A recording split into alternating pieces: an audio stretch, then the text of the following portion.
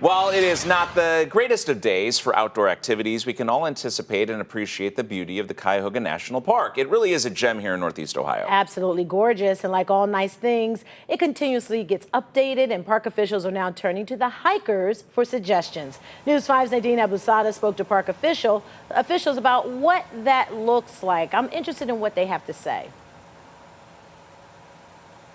You're right, Danita. A lot of people are interested in what they have to say, but you guys said it. It's an Ohio gym, this 50-mile park that goes along Cuyahoga River. Now, park officials do say it's incredible, but just like everything great, there's always just a little bit of unmet potential. Between Akron and Cleveland is the Cuyahoga National Park that so many hike to see. It's usually between 2.2 and 2.5 million. Though the park is carried by its natural beauty, as a national park, protection, preservation, and updates are crucial. We realized we have a lot of issues with crowding and congestion at a lot of the most popular attractions.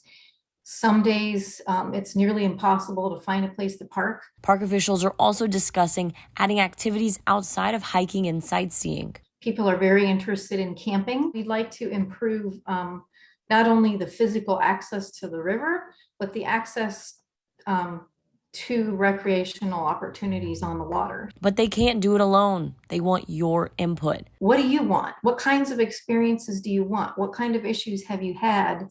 What would you like to see? So, for the next few weeks, they will be holding virtual and in-person meetings. We'd like for everyone to feel like this is their park, where hikers can look at possible plans, give yay or nay, and add any suggestions. Cuyahoga Valley National Park is a park for the people. And if we don't hear from the people, hikers have until September 16th to participate and preserve this Northeast Ohio staple. We are so lucky to have this right in our backyard. So what's going to happen next? Once those comments and suggestions roll in, they're going to evaluate everything and make a final plan in December. But it doesn't stop there. We're talking about a national park, and preservation is also a part of that conversation. So they're going to check out the environmental impact. Then we'll see what changes will be made to the park.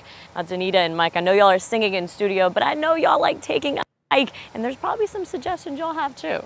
Yeah, we like taking a hike. It's we good. Sure do. After we sing, though. After the concert, Nadine. After the concert, we take a nice walk. Thank you.